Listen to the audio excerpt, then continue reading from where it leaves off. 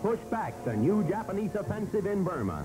Before the summer monsoons break, 3 armies strike fast to stop the enemy. Refugees from Burma are moved away from the fighting front.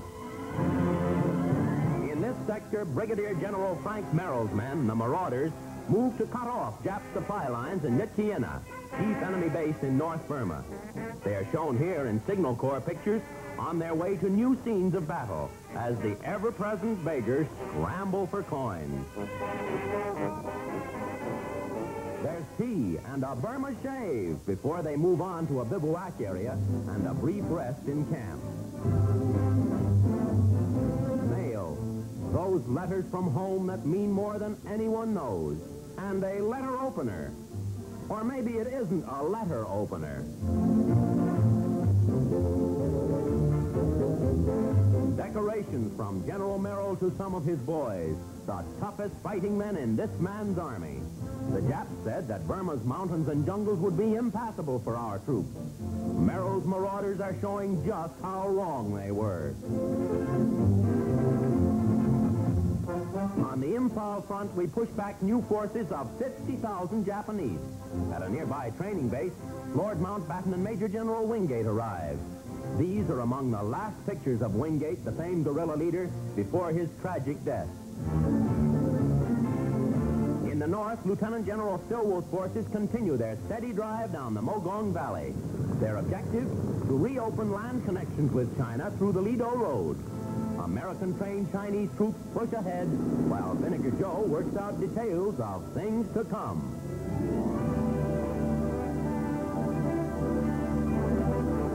Then, jungle battle.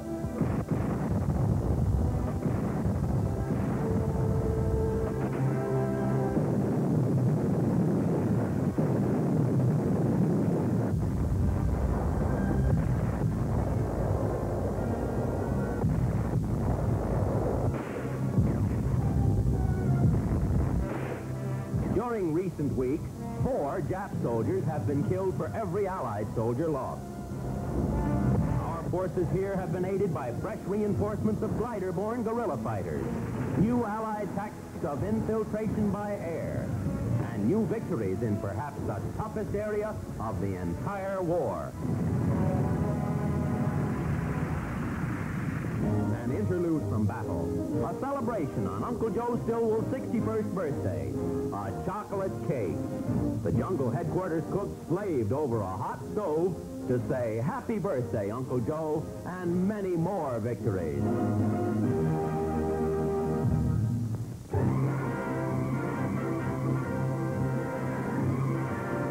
3 little strangers have come to live with Mrs. Fred Martini in her Bronx apartment. Their mother has refused to support her 10-week-old triplets. Why? Well, you see, she's a tigress named Jenny who didn't like the idea of having her cubs born in captivity. And Mr. Martini is Jenny's keeper at the Bronx Zoo. So it's cats in the kitchen, cubs in the parlor of the Martini household until the junior tigers are big enough to go on a meat diet. Then they'll go home to mother. Feeding time, the babies fight for their formula. Mama wears gloves because the little darlings have claws. She's an old hand at this, having once brought up a lion cub in her kitchen. These triplets weigh 15 pounds apiece, but grown up they'll weigh 350.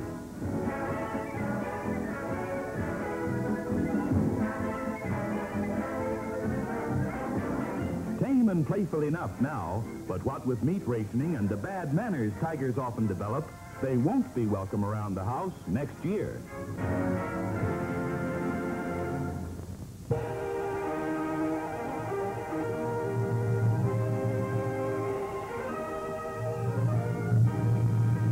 London is jammed with soldiers as the world faces the burning question of the invasion. Censorship tightens, and in a swift move, Britain freezes foreign diplomats and clamps down on their communications. The BBC sends broadcast after broadcast to the people of conquered Europe, who hear the messages of hope they've been waiting for. Across the channel, Goering broadcasts feverishly, using every trick in the Nazi propaganda bag.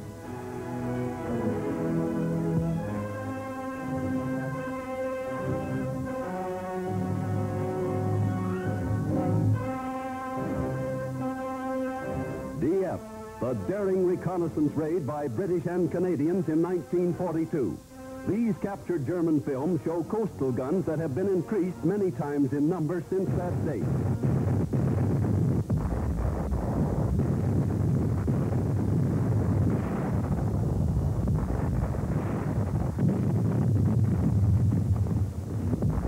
Our raiders were surprised by German E-boats that hot, muggy night.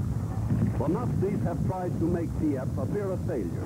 The British declared it a success, pointing out that the lessons learned there were invaluable. Dieppe cost heavy casualties, and we must expect increased tolls in the coming invasion, as Churchill and Eisenhower have warned. In August 1942, Dieppe was the story of too little and too late.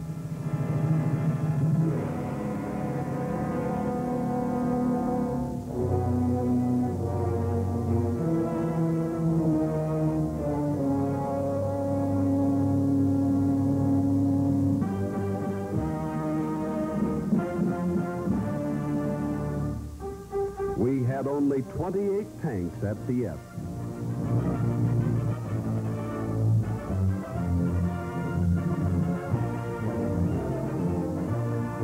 D-Day will see hundreds upon hundreds of tanks. Tanks that have proved themselves in Tunisia, Burma, Sicily. We had only 60 ships at Dieppe. Many of them never returned to England.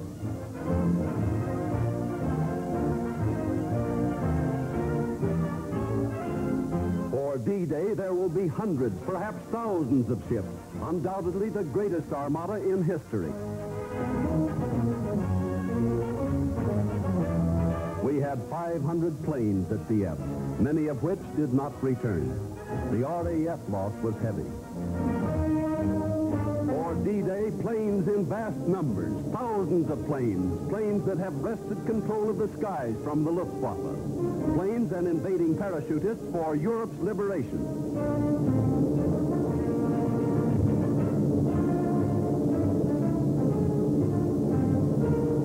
Some 6,000 men were at Dieppe, 170 dead, 633 wounded.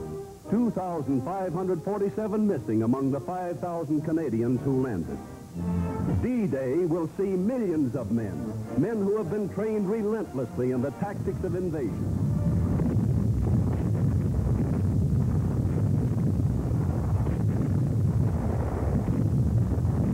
The number, the day, and the hour is the secret of Eisenhower, Tedder, and Montgomery.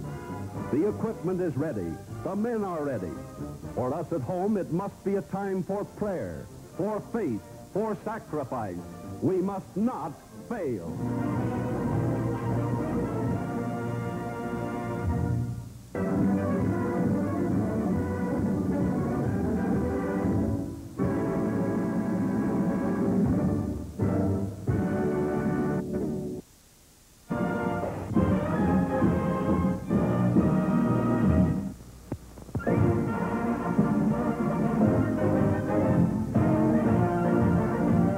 To the Soldier Week in London and a grim pre-invasion parade of American military might. It's the Yanks' own show today as they march past Nelson's monument toward Trafalgar Square, past the greatest turnout of British people since the coronation. Snappy white-helmeted MPs get a big hand from Londoners and a salute from Lieutenant General Lee, acting for a very busy General Eisenhower. And today, an unusual occurrence. Traditional British reserve breaks down. And Londoners, who are supposed never to cheer, loudly acclaim the Americans.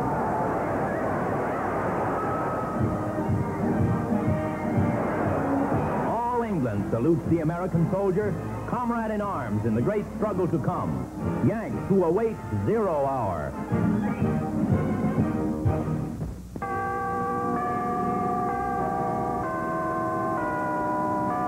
Across the nation, our third Easter at war. 650,000 jam Fifth Avenue, and rain sets the style for umbrellas. Mr. and Mrs. Henry Kaiser are among the paraders. Spanish motifs get the nod, and even dogs wear colorful bonnets. But the big colors are khaki and blue. Sunrise over the unknown soldier's tomb on this holy day, as Knights Templar assemble to hear a prayer for victory by General Marshall. Give us strength, O Lord, that we may be pure in heart and in purpose, to the end that there may be peace on earth and goodwill among men. Cherry blossoms along the Potomac are the big attraction in wartime Washington this Easter.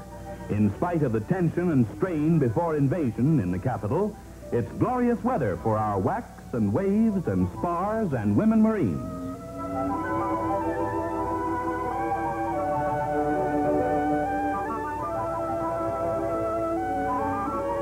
At Fort Benning, 15,000 soldiers gather together in solemn prayer. A sunrise service on this day that joins peoples and creeds and links the past with the present. A prayer for strength from soldiers of faith.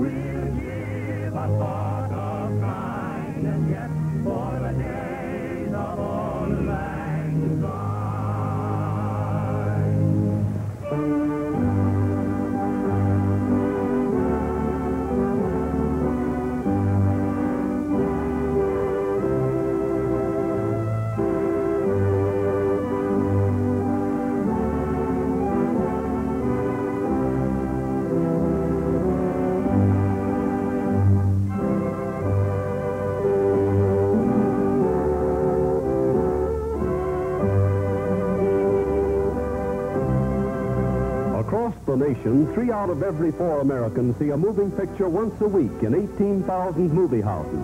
But in this New York City shoe store just 50 years ago, the motion picture had its first paying audience. For a quarter, the spectator could peek into 5 of the new kinetoscopes, product of Thomas A. Edison's inventive genius. Later, when Edison improved the early projector, a new art that was destined to encircle the world was born. Nickelodeons, or nickel theaters, sprang up all over.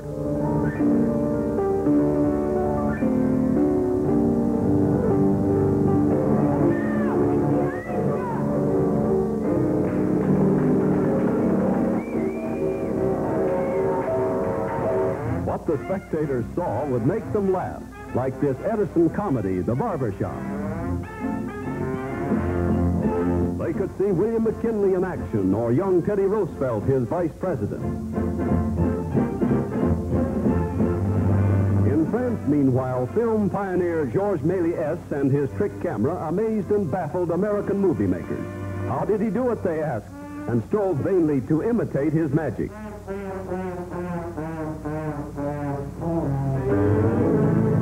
Edison's Life of an American Fireman was then sensational, and the first film to use a continuity of scenes to tell a story, the principle of modern film editing.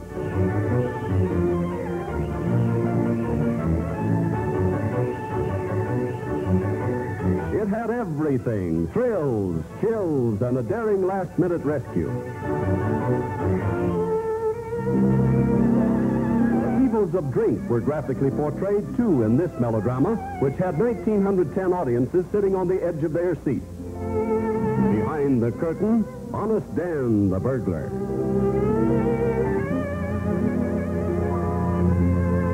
Take that, you cad.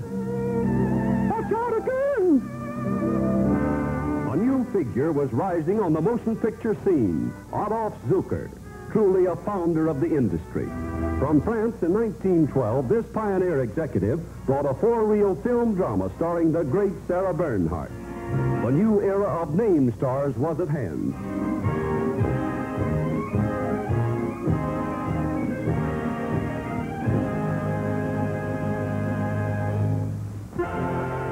Remember the slides? And remember these early stars? William S. Hart, Pola Negri, Wally Reed. Maybe you can name the rest.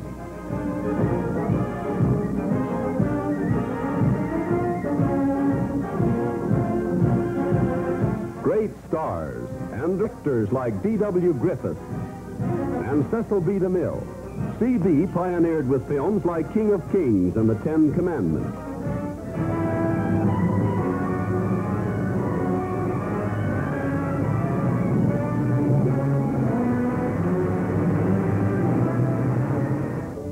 America's sweetheart, Mary Pickford, in a World War film with Jack Holt.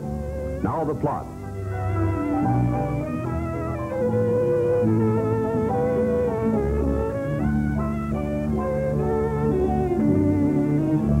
Then the Sheik, Rudolph Valentino, and Agnes Ayres in unforgettable romance.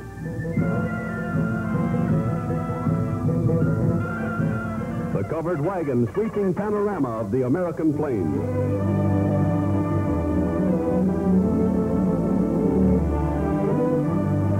Then sound, the movies talk. Discs, then sound on film. And audiences that had watched silent lips suddenly heard dialogue. From Interference, William Powell with Evelyn Brent. Well then, for what it's worth to you, and what's your worth to me,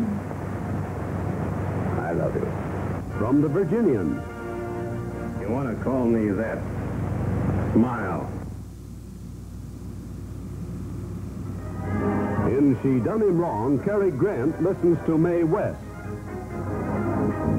You're kidding me, Eddie. You know, I met your kind before.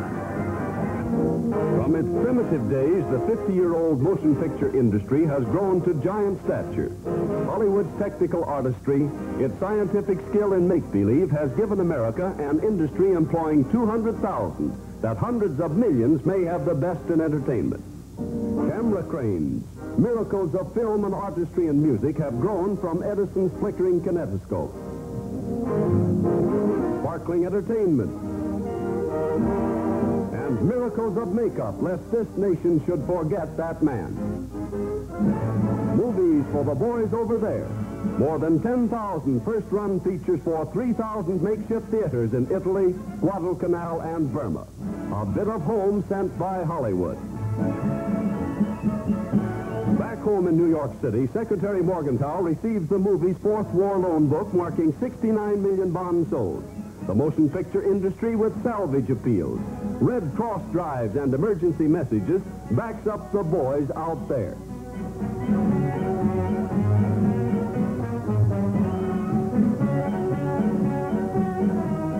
Motion picture films train troops, and cameras bring the war story back to Main Street in vivid portraits of battle.